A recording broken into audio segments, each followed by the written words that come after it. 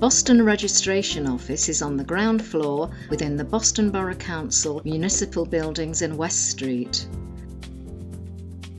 The ceremony room will seat a maximum of 50 guests and is located on the first floor.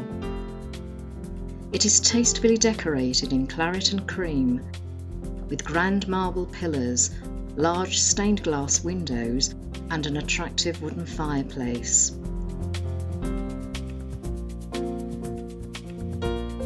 The oak wooden wall panelling and the staircase offer an ideal photo opportunity.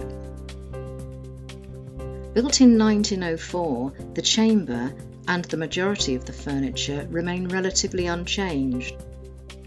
The fireplace and the high-backed chairs have the Borough Council coat of arms carved into them. The dais, where the mayor sits for council meetings, is a relatively new addition. The flags in the chamber relate to Boston's historical connections with Boston, Massachusetts, Australia, and the RAF. The Union flag is also present. The stained glass windows depict scenes from Boston's history. The three coronets represent three major landowners in Boston at the time the borough was incorporated: Duke of Richmond, Duke of Suffolk, and Duke of Brittany.